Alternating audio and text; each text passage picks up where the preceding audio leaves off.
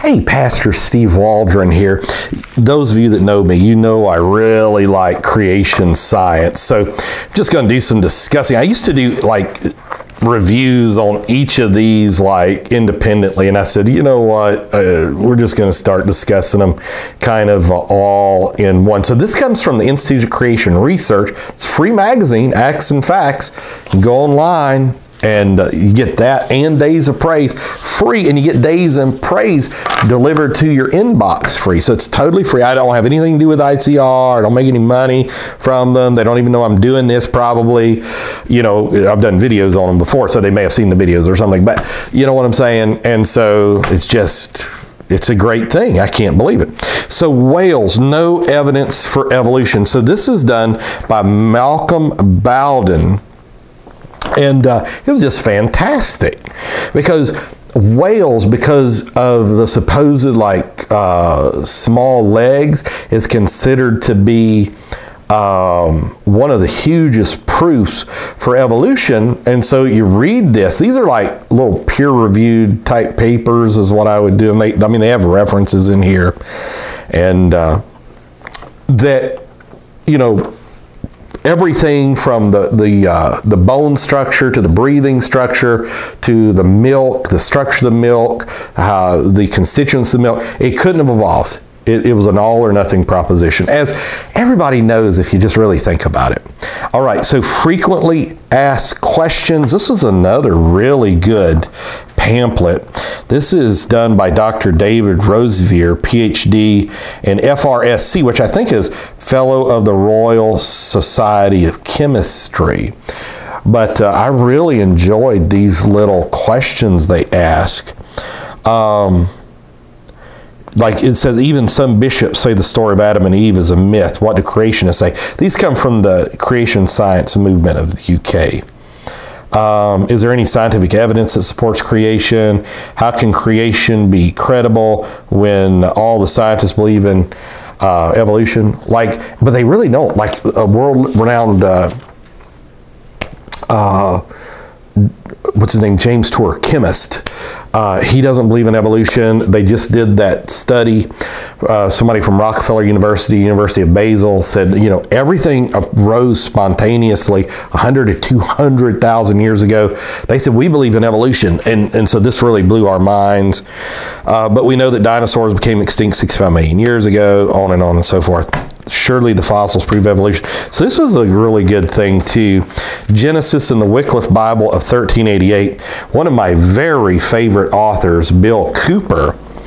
And so I've got teaching on scripture, you know, like I've got some old replicas of Wycliffe Bibles, like one's one of 700 or something. And so I've read a lot in the Wycliffe Bible. Cooper's actually done a phenomenal thing of the Wycliffe Bible. But, you know, how does it present Genesis? A lot of good stuff. So he's one of my very favorite authors. But that's a very important thing. A very important thing. In the time of Peleg, division of the earth.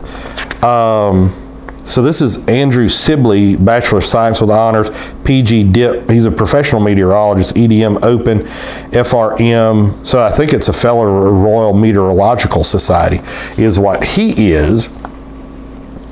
Now, probably the best postulation about Peleg that I have ever read is from In the Beginning by Walt Brown, who's got a PhD from MIT. He teaches like the Army War College. Absolutely unbelievable. Now you can get all these pamphlets for 15 cents each from the creation science movement. The overwhelming number of people that watch this channel are from the United States. Second is from England though. And third is Canada. But you know, this is just good stuff. And so being in the States, I was a little concerned, like ordering stuff, but people had told me the Royal Mail was like phenomenal, and they are right. They are right on about that. The Royal Mail is incredible. So this is just a really good thing on how it wasn't necessarily a Pangeic thing. It was more after the flood, some of the rising tides from melting ice caps or something like that. I can't remember right now.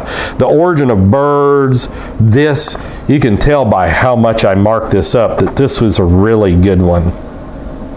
And again, because of the feathers, because of the barbules in the feathers, that birds could not have evolved.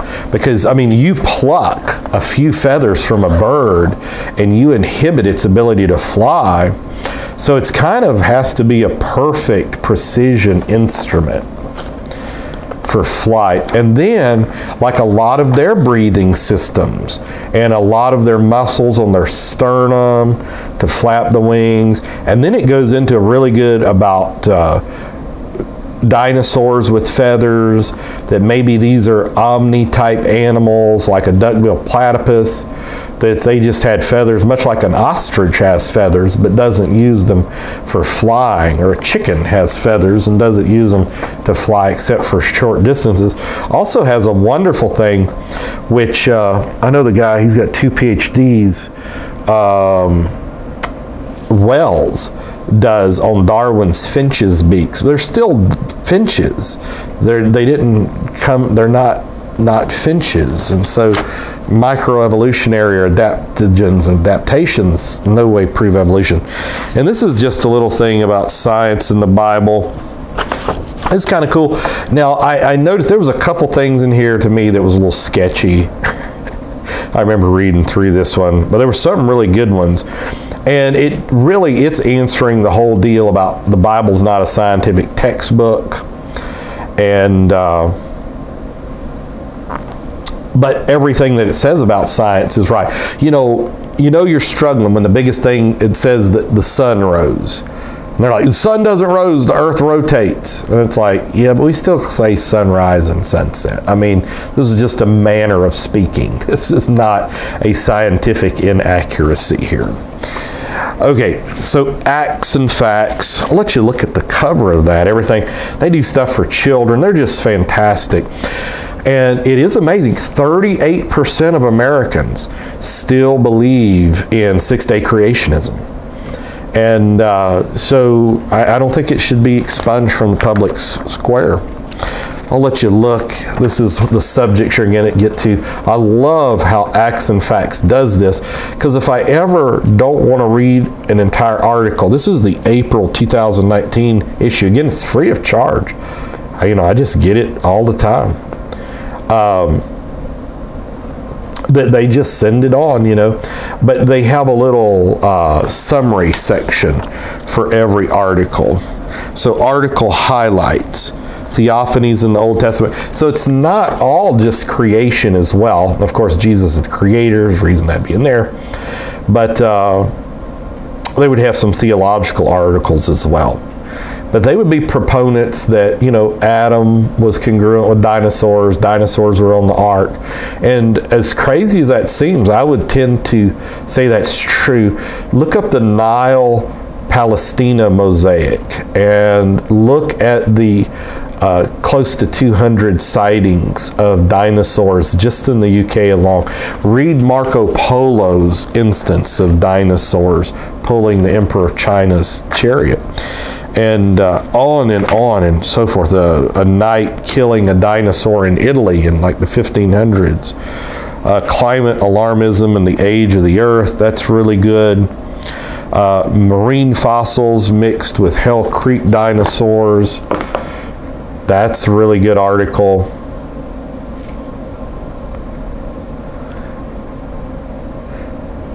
So I've done a video on climate change recently. I was saying if climate change is happening, it's probably because the polar ice caps are still shrinking somewhat from the flood, and the glaciers are still shrinking somewhat from Noah's flood. But I'm not sure it's anthropogenic. I'm not sure it's man-made. Recent humans with archaic features, upend evolution, which that's kind of interesting. Excellent little article there. So really like that, because it's true. new distributed problem-solving model for population adaptation. So here's the article highlights on this. It's evolutionists emphasize competition in which a few emerge victorious at the expense of the many. The engineering-based model could see a population of problem-solving organisms that functions like a human-designed distributed computing system.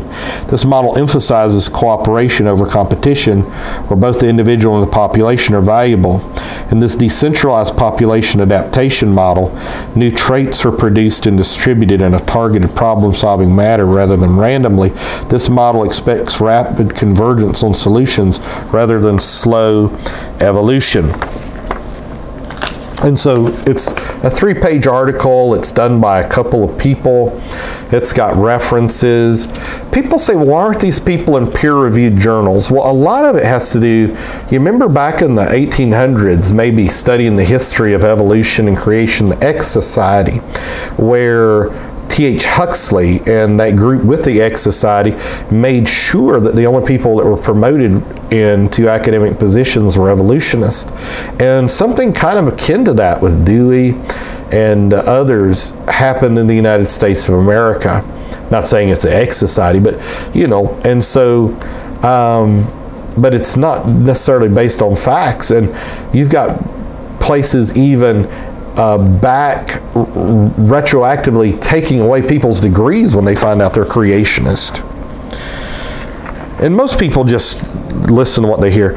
Okay, are fossils just rocks shaped like bones? The answer is no. It has the fossils with blood on them, termite skyscrapers hidden in plain view, T-Rex tours and testimonies. So let me just show you this one. We'll let this be the last one. So this is just discussing some issues in creation science for your perusal. You may be an atheist, you hate my guts. Usually I found like how atheists and evolutionists respond. Their first thing is, why do you lie? And then they say peer-reviewed journals, and then they say you're not a scientist. Truth is truth regardless. I might not be a mechanic, but I can pump gas, you know. And so it's not a field that you necessarily have to, because Darwin wasn't a scientist either when you go into all of that. So God bless. Talk with you later in Jesus' name.